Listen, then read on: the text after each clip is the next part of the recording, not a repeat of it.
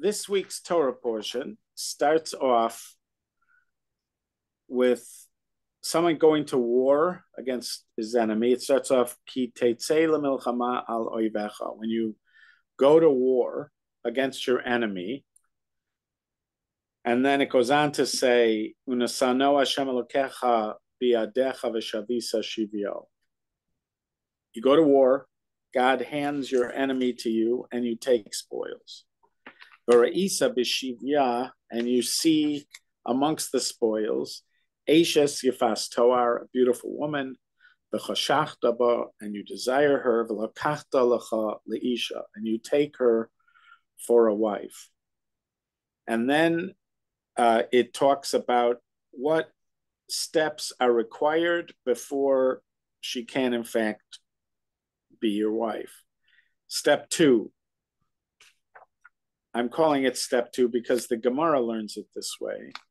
If a person has 2 wives, one of them who he loves and one who he does not, and he has children from both, and the child of the one that he doesn't love is his Bechor, he has to recognize his Bechor and treat him appropriately. And then in the next episode, it talks about a person who has, or a couple that have a rebellious son. This rebellious son has to qualify. He has to do certain things at a certain point in his life. He's very young. If he does these things, he's brought to the court. The court determines he qualifies to be a rebellious son, and he's put to death. So a couple of things. First of all, the Talmud says there never was one of those rebellious children. There never will be one of those rebellious children. That this is a scenario that is theoretically possible, but practically it's not going to end up happening. The Gemara also, in a different place, says that these first 3 cases are written as they are because there is a scenario where, in other words, this is not an unlikely scenario that a person who takes a captive woman, even though it's permitted, a person takes that captive woman, the likely stage 2 is there's going to be strife in the house. He's going to have they're assuming he was already married. Now he's bringing this woman into the marriage. There's going to be strife in the house, and it's going to end up bleeding into the next generation and finally leading to a child who is a ben sorer umore, is a rebellious child. So episode 1 leads to episode 2, or scenario 1 leads to scenario 2. Scenario 2 leads to scenario 3, which strongly suggests that a mistake is being made in scenario 1, which is somehow being continued or exacerbated in scenario number 2, which is leading to scenario number 3. Now, if scenario number 3 never happened and never will happen, so this warning is not about something that you are really expecting to happen, which means that you are free to learn this figuratively. A lot of times you can learn things in the Torah figuratively, and commentaries do learn it figuratively. We have this notion that the Torah is written on many levels and that it's meant to be understood on many levels. We have the notion of pardes, which is the orchard. Pei, Reish, Dalet, Samach. Pei standing for Pshat, which is the surface meaning of the what the Torah is saying. Then there's Remez, then there's what is being hinted to in that, like coded lessons from the shot, and then you have drush, which is the medrash, and then you have sod, which is stuff happening on the Kabbalistic level. So you have different, you always have that with everything. But here, if they're telling you that this thing pragmatically is not going to happen, now you're really encouraged to learn it on different levels, this thing on different levels. All right, so again, we have this person going out to war, and while he's out to war and they're taking in the spoils, he makes mistake number one, which is he sees a woman, he takes her. That's mistake number one. Mistake number two, he has he's at least the way the Gemara is understanding it, he now has brought her into his family. There's family strife, and he's being warned against favoring one over the other. It suggests that there is this family strife going on, and somehow during that family strife, he is making mistakes that are now leading to the third one, which is the rebellious child. Okay, so because we are free to learn this allegorically, metaphorically, I am going to suggest a path, which is nothing to do with a soldier actually going to war, but is talking about us. I am engaged in a war with my enemy. I'm engaged in a war with my enemy. When you go to war with your enemy, and God, you are victorious. Hashem hands him to you in victory. And now you are there, and you see something and you want to take it. So I would like to suggest the following.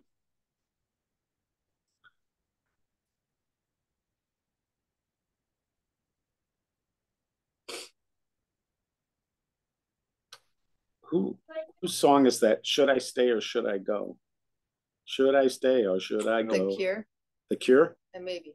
Yeah. Ooh. Should I stay or should I go? The Clash. The Clash. That's it. Thank you. Thank you, Jason. You have much more value than just your encyclopedic knowledge of music. So yeah. So this is often a question that we are faced with. Should I be here or should I go there? There are times when in the Torah people were told to go, like Avram. He was told, Lech lecha, go. I want you to go. Yaakov is told he has to go. Yitzchak was told to stay.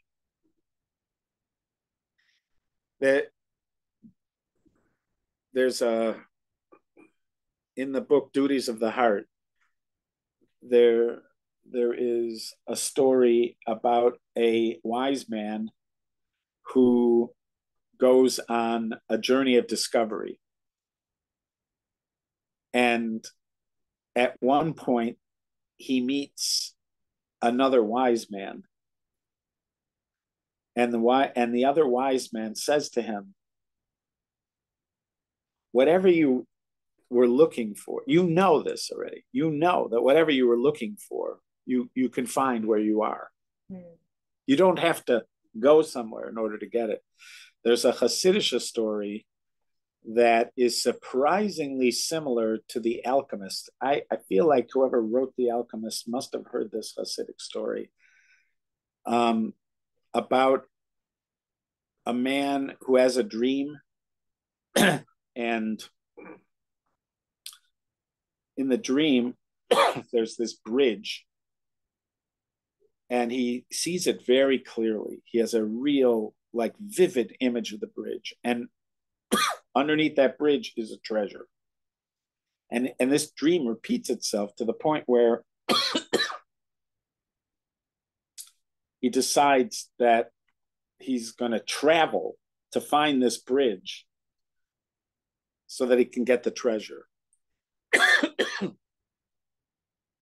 So he asks people around, because he describes the bridge and some of the landmarks around the bridge to people. And one person suggests maybe somebody in this place will know, and somebody suggests somebody in that place will know. And finally, he gets to where this bridge is, and it looks exactly like in his dream. The problem is there are soldiers that are patrolling the bridge. There's no way for him to get to where the treasure is supposed to be. So he waits, he hangs out there every day, waiting. Maybe there'll be a shift change or something will happen and he'll be able to go, but never happens. And he's there day after day after day. And finally, a soldier sees him, and the soldier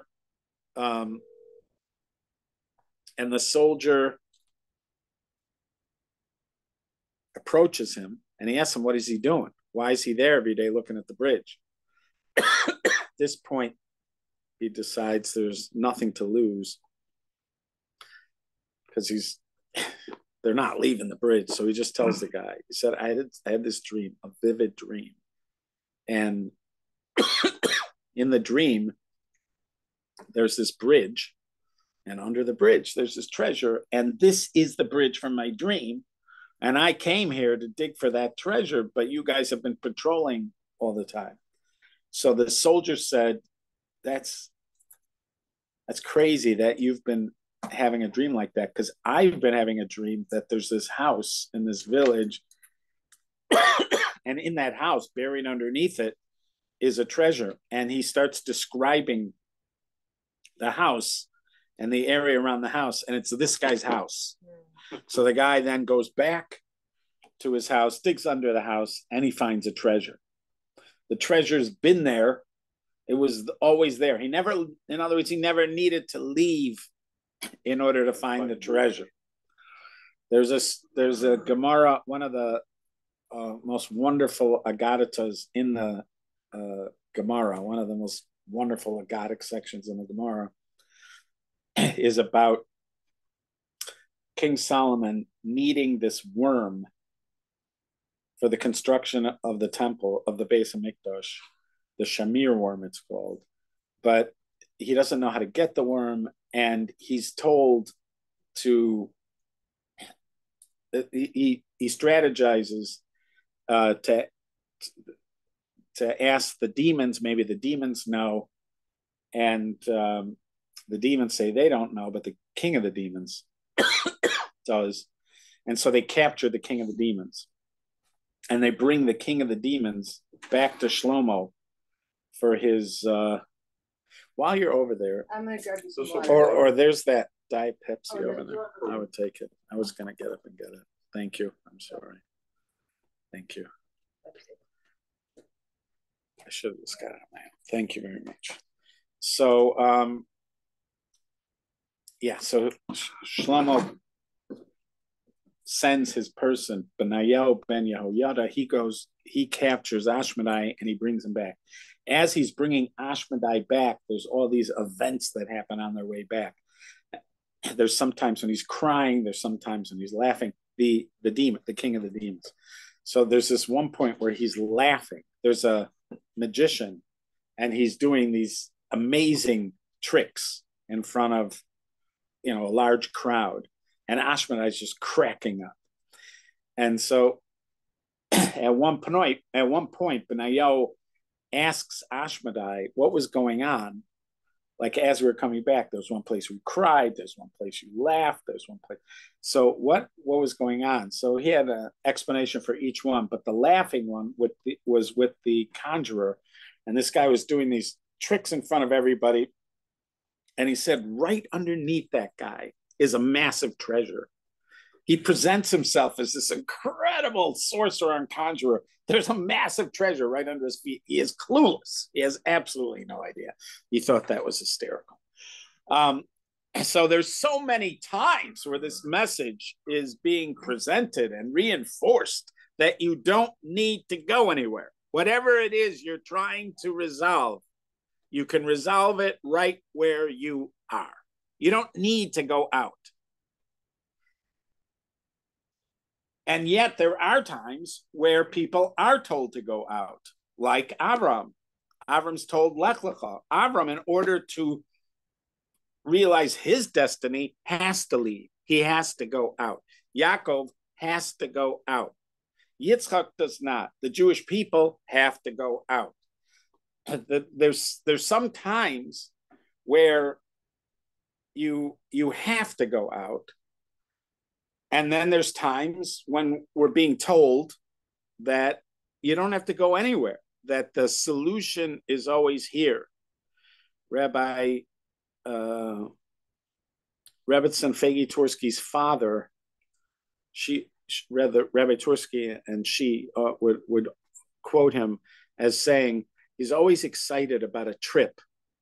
And then he realizes he's going to be there. There's a part of us that think if I could just, when I go over there, I'm going to have a great time, thinking that I'm going to leave behind all the junk and all the baggage and all the whatever.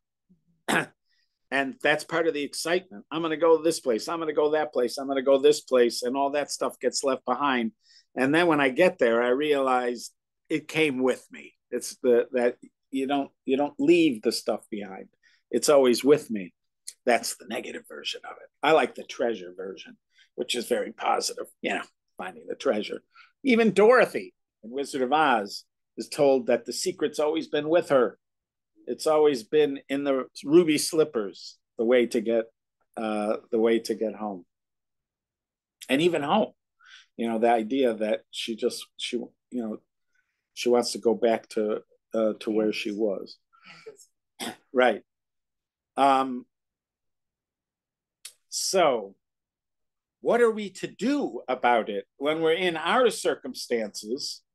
So what are we to do? Do you stay or do you go, as the Clash wrote it or sang it? I'm assuming they wrote it too. That kind of song is not written by Carole King, I don't think. So I would assume, putting it all together, that the rule of thumb is to assume that you don't have to go somewhere else to find happiness and joy and resolution to your issues. That typically the general rule is that whatever you need to resolve, whatever conflicts are happening, are here. And whatever you need to grow are here. That you don't need to go somewhere else in order to grow, in order to solve your issues, in order to resolve your challenges, that whatever you need is here, generally, unless God tells you to go. If God tells you to go, then you got to go.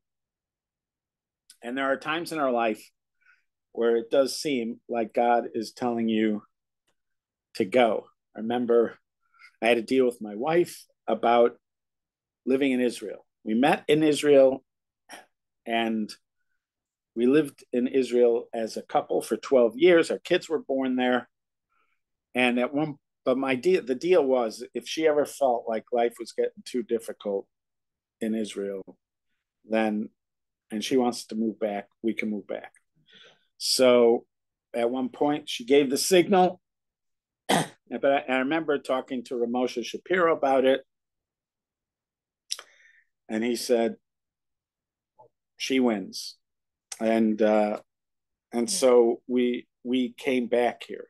There are times like that where all signs point to going, and then it is right. But mostly it seems like it again, if you look at the preponderance of direction that you get throughout the Talmud and Midrash, etc., it does, and from rabbinic writings, it does seem for the most part the answer is here. Somehow the answer to everything is here. Everything I need is here.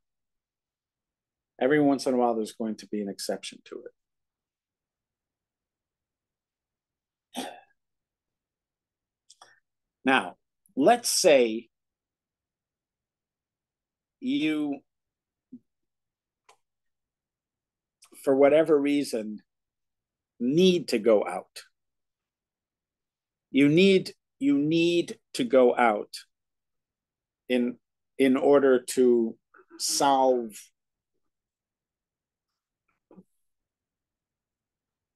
some challenge. In this case, a war with your enemy. You have to go out. Ki say, when you go out.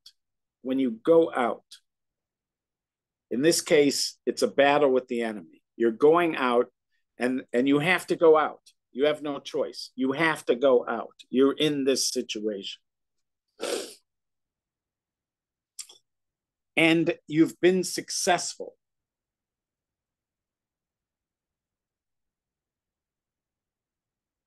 There's a way of reading this that what it's saying is, let it just be that. Do not indulge. In other words, you had to go out for a particular reason, whatever the reason is. Going out is not the standard. It's not the standard. The standard is being here. But let's say you did have to go out. Now, going out to another place, another circumstance, once you've gone out and accomplished what it is that you're supposed to do, then you go back.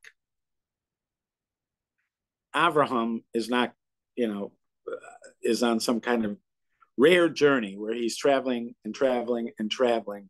But for most of us, the going out is something that is an outlier situation, but it happens in our lives. But when you're doing it, you have to be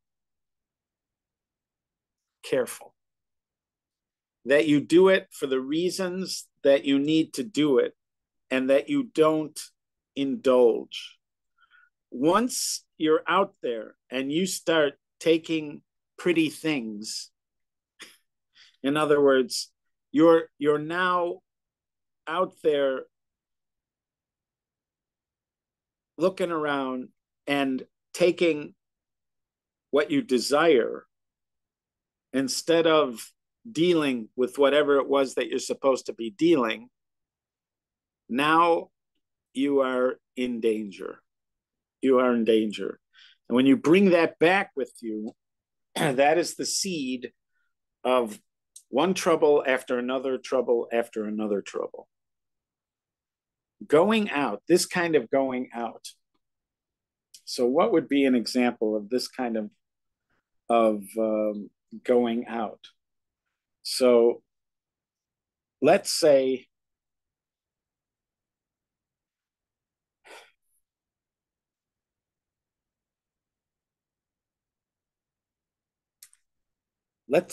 I have I live by a certain code.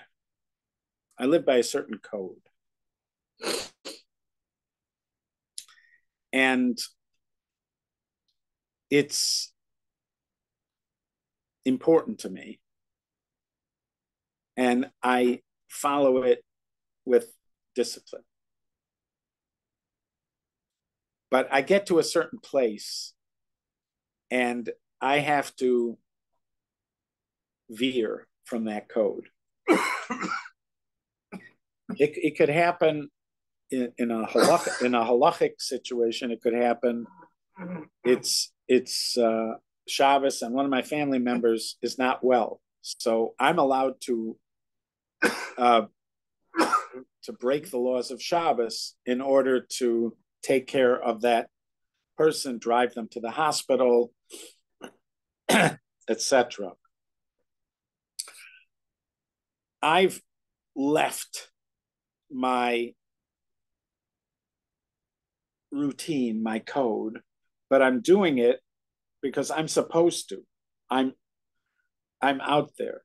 But now that I'm out there, I have to know personally that it is a sort of dangerous place to stay. If I go there, I resolve what it was that I was supposed to go there for, and now I'm done, then I go right back. And I go right back to my code. If I have, again, there could be times where I have a way of living that wasn't healthy from the beginning. This is not what I'm talking about. I'm talking about something where I'm resting. I'm living within a vibrant system, but I have to step out of it. When I step out of it, and it's the right thing to do. When I step out of it, I have to be on guard to just stay out of it for as long as I need to stay out of it, and then to come back in. This is so easy to misinterpret because it's not, for many of us, it's hard to be self-aware enough to know where here is and what is a healthy kind of here for me, and where and what is a healthy routine, and what is a healthy system. It's not so easy for me to know that on my own. It takes friends and mentors sometimes to either affirm that what I'm doing is that, or to guide me to make some changes in my own situation till I get to that place. But let's say I get to that place, even if I'm in that place. Let's say I have a system. It's completely built on Torah values and halacha. Everything is in place. Everything's in place. And then a challenge comes up, and in that challenge, I'm asked to go out of it, to leave it. It can happen. It could happen that I'm being told to leave it, that I have to leave it. So there is a potential. I have to. In this case, it's an enemy that I'm doing battle with. If I don't do battle with this enemy, they're going to kill me. I have to go and do battle with them. But I have to be very careful when I'm doing that, to do just that and then to come back. If I get greedy, my original reason for going out there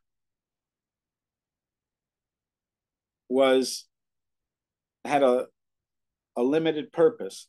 If I start being there and going, now that I'm here, I should do this and I should do that, I should do this, and I get greedy and I want to take more when I come back, that is the seed of trouble that can lead to one trouble that leads to another trouble that can lead to another trouble.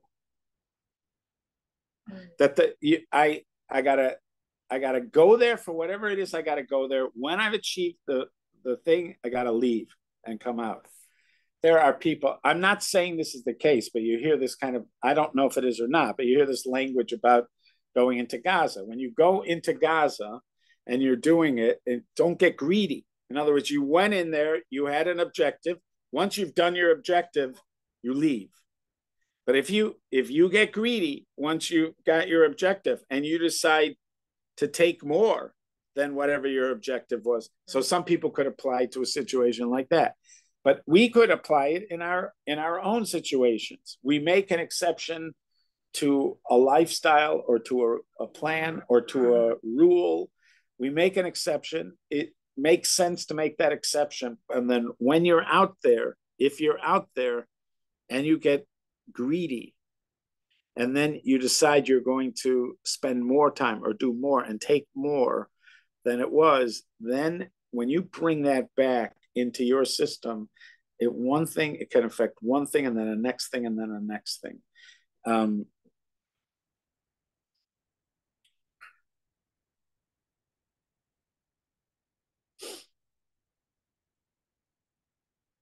Stick to the grocery list. Yeah, that would be another point of wisdom. Stick to the grocery list. Or as I call it, do your business and right. leave. Right. Or people who go to casino. I mean, these aren't the big, important, massive ones, but there are people who go to casino and they have a thing. They say, if I make, let's say, $1,000, I'm walking away. Yep. Right. These are in the ballpark of the kind of things that we're talking about, but this can also have to do with issues of the heart and etc. That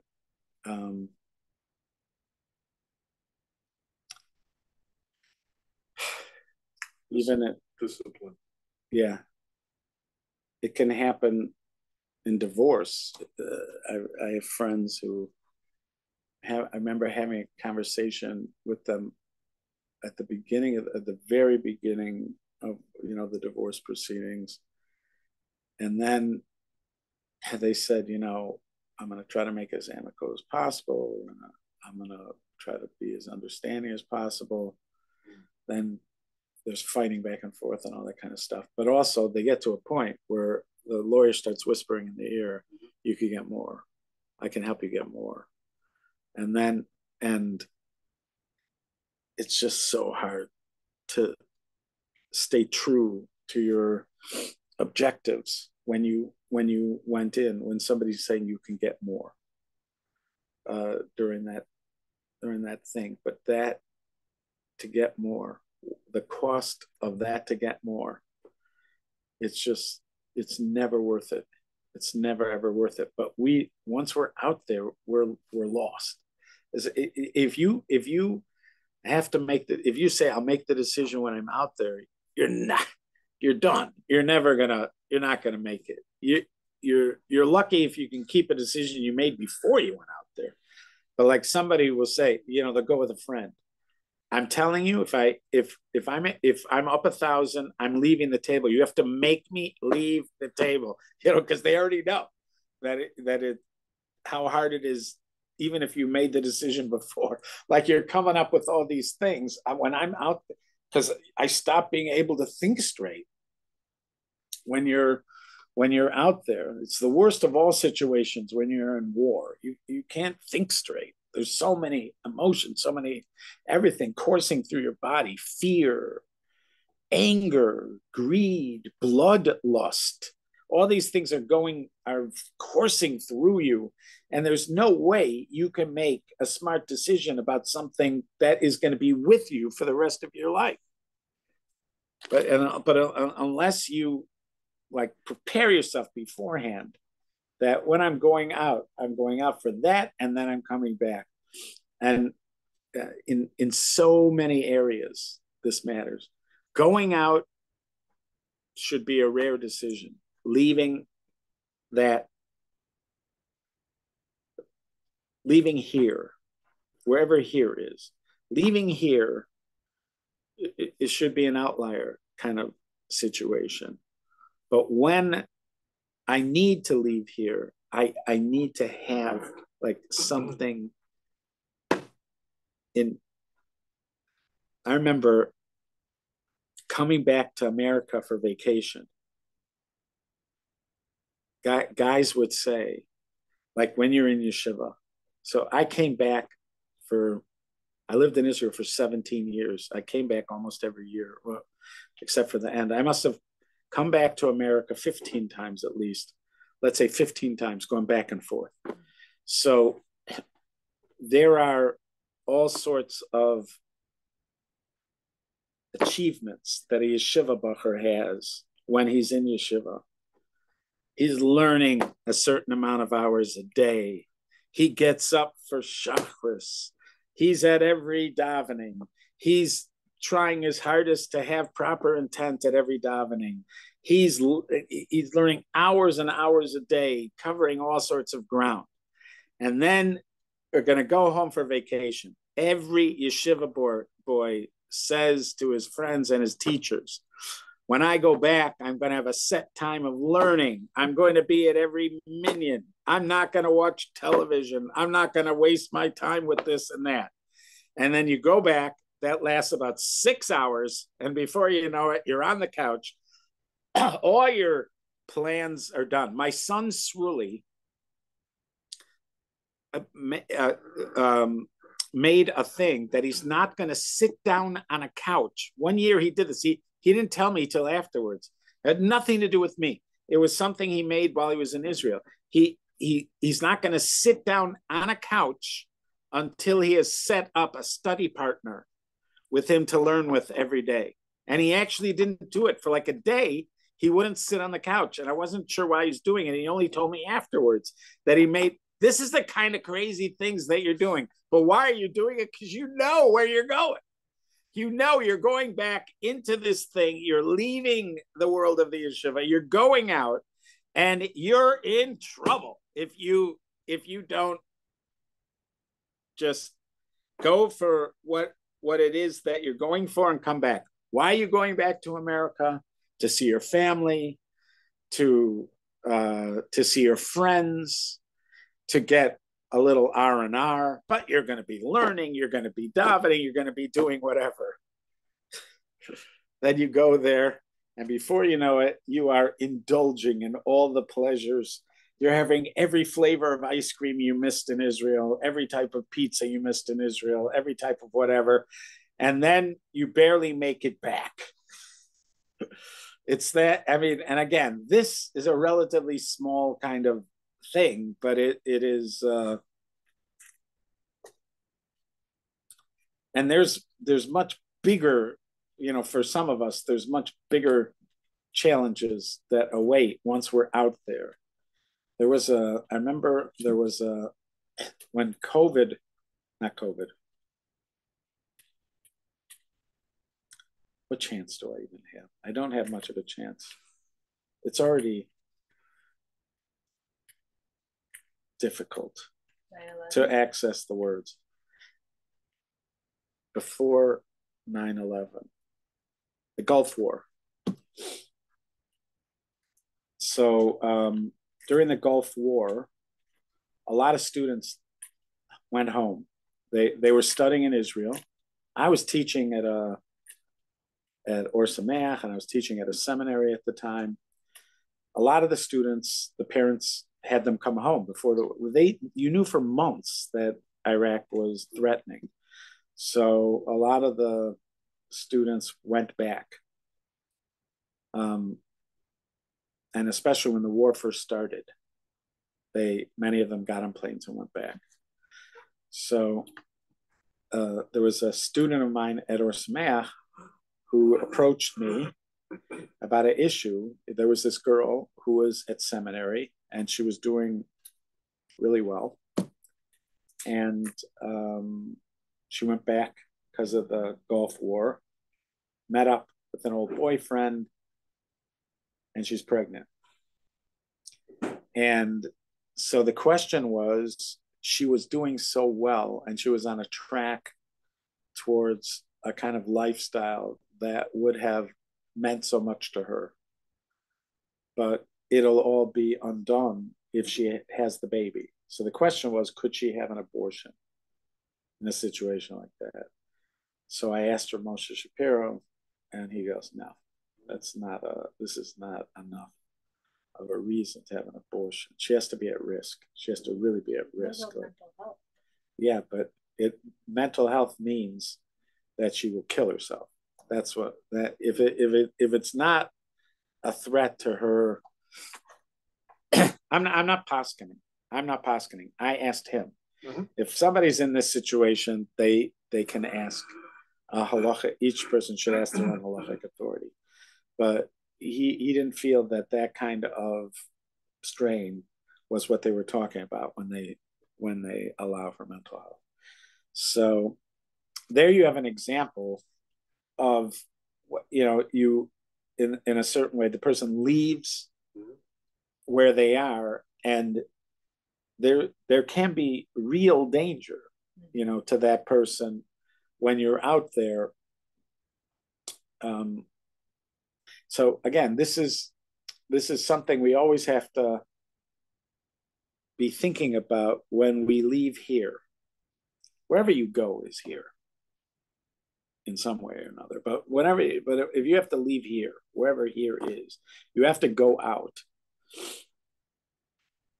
So know that you have to go out, but also know what the objective is. And then once you've accomplished the objective, be very careful about being greedy. Just come back. Do the objective, stay on the objective, and come back. Super hard. If it's amongst the hardest things, because you're not thinking straight anymore over there. That's part of the problem over there. So we used to be told, like, take on something new before you go back. Like, before you go back, take on something new. Like, I remember I started wearing a gartel during davening. And I took it on in Israel before I went back to America as a new practice. But make the arrangements for a study partner or to join a class while you're still in Israel. Don't wait till you get to America. These are the things they used to tell us, like, once you're there, because again, once you get there and you're no longer able to think entirely clearly. So some of this is, like, let's say you're going with other soldiers with you, and you would say to them, like, I'll help you, you help me. We got to look out for each other, and we got to make sure that we don't do anything stupid out there. We're just going out there to do what we're doing, and then we're coming back. And then one of us is, starting to bring back souvenirs and all that other kind of stuff. And the guy's reminding him, remember, just put that stuff down. Remember what we said. We came here for a reason, and then we're going back. We're not getting greedy when we're out there. And so it is with an array of things in our lives: emotional, psychological, religious, stuff with friendship, stuff in relationships, all this kind of stuff. This lesson looms large. So again, in this case,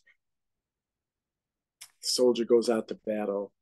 He brings back amongst the spoils a new wife. This leads to one thing, which leads to another thing, which is one disaster after another. But it was because he got greedy. He was out there and he got greedy. Did he break any laws doing it? No. But this is not about breaking laws. This is about discipline. Discipline when you're leaving, when you're out of where you are. Okay. I'm very grateful. Somehow that meant something to me. It was good. I needed to hear it. Not entirely sure why, but it felt like I needed to hear it. Okay. Be well. And whatever happens in the next hour, Hashem runs the world. God runs the world. We just make effort. We're just asked to make effort. We are not ultimately responsible. We are not. We just try our best, and then God runs the world. Don't panic.